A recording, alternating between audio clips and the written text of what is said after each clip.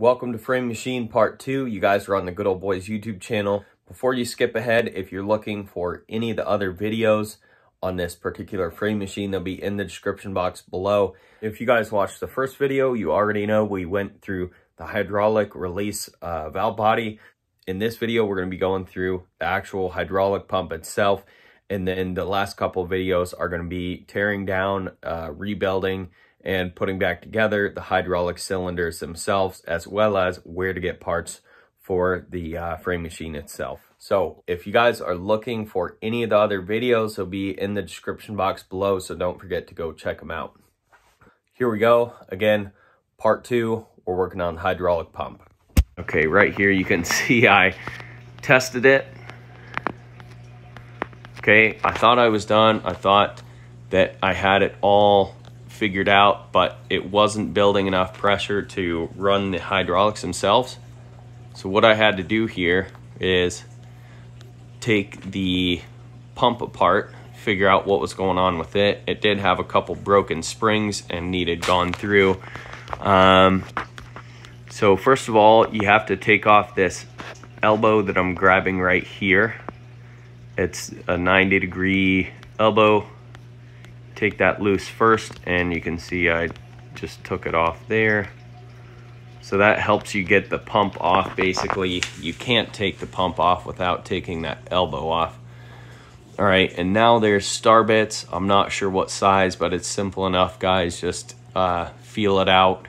So I wanted to add some clarity to this part of the video. So basically, the only bolts you're going to be taking out are the Allen head style bolts. There's 5 of these Allen head style bolts. There's 4 of them in each corner of the high pressure pump. So you're taking those first 4 out. You're going to notice that there's some star bit bolts in the center. You don't want to mess with those. There's 7 of them, 1 in the center and then 6 in a circle. Make sure you don't strip these out. So there's a couple long bolts. The long bolts hold the pump to the motor, and then the short bolts actually hold the pump together. We'll get to the short bolts later, but right here you can see I've got all the long bolts out, and I pulled the high pressure into the pump out of the whole pump itself. So like I said, with those 4 Allen head bolts that are longer, you can remove the high pressure pump from the low pressure side of the pump. So at this point, when you're pulling the high pressure pump apart from the low pressure pump, you want to be careful. There's a couple things to look for. So number 1, you have an O-ring. I'll show you where that goes later in the video. You also have a spring and a check ball. I'll just have to show you guys later in the video, which I do. So just hang in there. Just remember there's an O-ring, check ball, and a spring that you're looking for that will fall out when you pull the high pressure pump away from the low pressure end of the pump. You can see the little silver things sticking up. Those are the high pressure pistons. So if those have any kind of looseness, your pump is probably not going to build pressure, and that could be a reason. So there's more stuff up in the pump, of course. I dropped a bolt in the oil there. There's one bolt that's in a weird spot. So you got to take that out, and then the whole pump comes off there.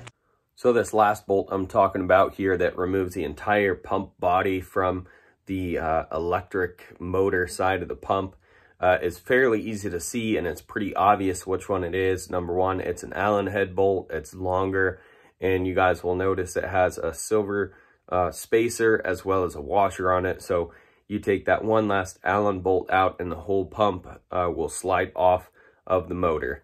Trust me, you guys will find all the bolts. They're in a pretty obvious spot. There's just one bolt that doesn't hold the high pressure pump on. So now you can see here, I've got the key. This is a super special key for the motor shaft. It runs the high pressure and low pressure end of the pump here. You can see that's the low pressure side of the pump that I'm holding right there. It's just like an oil pump in a car or truck. It's just basically a finely machined gear and it's a gear pump, and I believe I show you guys the other part of it. But if you guys have ever seen a geared oil pump, that's exactly what it is. So we're about to get into it here, so I'm sure I'll show you guys here. So once again, we have the gear and the key laying right there, and if you look closely inside the pump there, there's the outer gear, which is supposed to spin freely in there. So I'm showing you the gear right there, and I spin it around a little bit. I'll show you guys that. With every gear operated oil pump, you have two parts to it, of course. All right, so that's the big gear. There's really nothing to the top end, and you can see right here, this is how it works.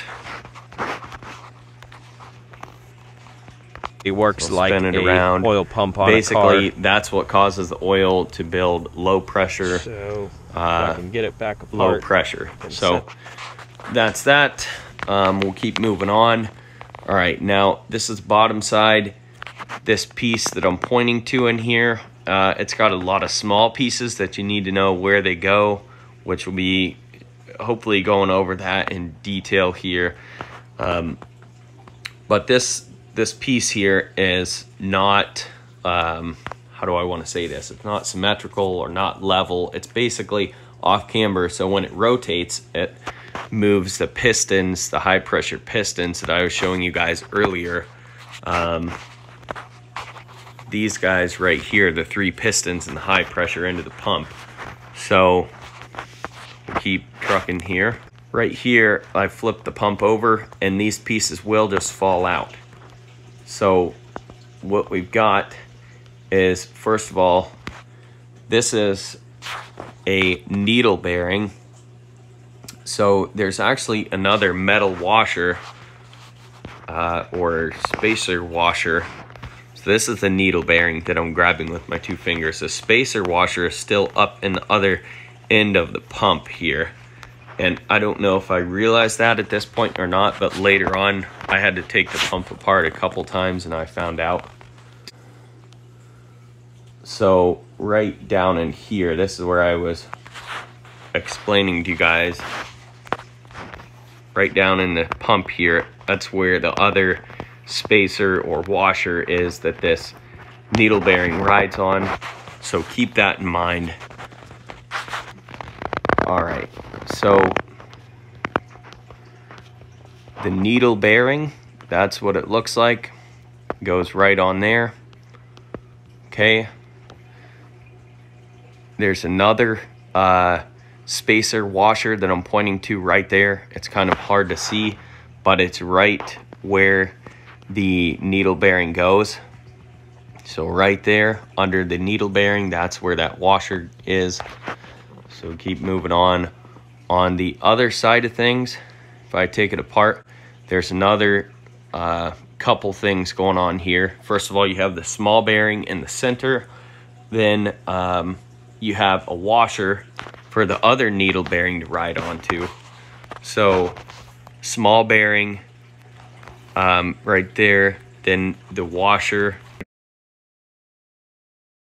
and then the needle bearing rides on that washer. So hopefully you guys are following along. This is the other needle bearing here. I dropped it, of course, so I'll clean that later on. And then you have a very special shaped washer, and you guys notice that that center part is out of it. So you can see there's a little chamfer there. That special piece goes in the chamfer, so the flat side goes down on top of that needle bearing there, just like that. Okay, and then right here you guys can see the special piece. It's got a protruding part that fits in that small bearing in the very center, and it's got a couple steps machined into it, and so it fits right into there. I'll get you guys a better view here. So it fits right into there, just like so. Okay, so that's part of the pump right there. Now the high pressure pump itself is kind of special, so we're going to be moving on to that next. So a couple things here, guys. Every one of these bolts and set screws, for example, this black bolt right here, there is a, I forget exactly where all the detents and springs are, but I believe there's a spring in this one here for the high pressure outlet. So should be a little ball, and there should be a spring in there, and nothing should be broken or out of place. And then also, of course, on the side here, there's high pressure release. Altogether, there's 3 springs, and they're not really check balls, but they're like pressure release balls and springs that are in those pockets, which I'll be showing you guys. So right now, I'm just cleaning the outside of the thing off there, and you guys already basically more or less know how to put it back together there. So there's that spacer washer that I was talking about there that was down in the pump. I actually ended up getting it out. So you have that spacer washer, the needle bearing. There's another spacer washer that I was trying to get off here, wouldn't come off, so I left it. Then you have the spacer washer on the other side, small bearing, the other needle bearing, the special washer, and then this small piece that goes in the center. So I'm just lubing all that stuff up, putting it back together there. Now the key goes in there a certain special way. And this, what I'm showing you here, is that you have to line up the small gear on the low pressure oil pump. You have to line it up with the hole that's machined in the pump, obviously. All right. And we'll talk about the key and the way the key goes later on in the video. So this part just slips in there like that. You guys can really see the off camber that pumps the high pressure pistons right here. So you just slip that in there, right? Okay. And then on this end, this is the key. So the key is going to go in there. Let me see if I can get you guys a good shot. All right, right here. So if I move this, you guys can see there's the end with a smaller length key and the end with a larger length key.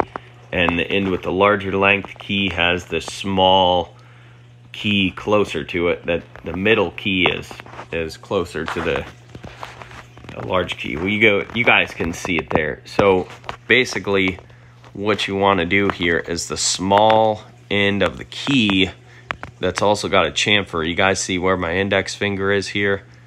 It's got a chamfer right there on the end. So when you slide it on the pump, it slides on easy. So right like that, the long end of the key goes in there like that, okay? So it takes a few tries. Don't get frustrated. That's just how it is. It's a royal pain in the butt. So I'm lubing everything up, slipping that back on there. And then I take the one weird bolt. I guess it's not really weird. It's got this extra stuff on it. You guys see the spacer and the washer right here between my thumb and middle finger. And basically what that does is hold the low pressure end of the pump on the machine. Okay, now this right here these are a few things that I didn't mention and have to go over. So you have a ball here, a spring, and an O-ring, right? So you got to be really careful, make sure you get this stuff in here the correct order. So I guess we'll be going over that later, because those go between the high pressure and low pressure pump. So right now we're looking at the high pressure pump. So there's 7 bolts that you have to take off, 1 in the center and 6 in a circle. Once those are off, you'll see that a spring and some check balls fell out of there. So this is your high pressure valve body here. Here we go. You guys can see a lot better here. So this is what it looks like. The valve body, the main valve body of the high pressure pump here is very simple itself. Alrighty, so first of all, I want to thank you guys for watching. We are going to continue working on the hydraulic pump in the next video. You guys know the deal. Don't forget to rate, comment, and subscribe if this video will help you out in any way. And don't forget to go down to the description box. Again, all the videos are linked below. I can't stress that enough. No matter what video you guys click on, I'm always going to have the other videos of this series in the description box below. So once again, thank you guys for watching, and we'll catch you on the next one. Woo!